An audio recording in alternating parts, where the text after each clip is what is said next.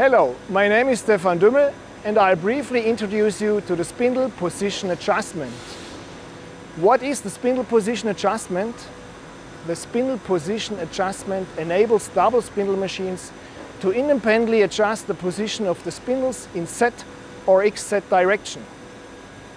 How does this system work? Due to the separate axis, an automatic adjustment is possible independently up to 1 mm each. What is the benefit of the spindle position adjustment? By adjusting the spindle position, the workpiece quality is increased by compensation. On the one hand, tool length errors, on the other hand, center offsets of the clamping devices available for double spindle machines with spindle distance of 320 mm or more.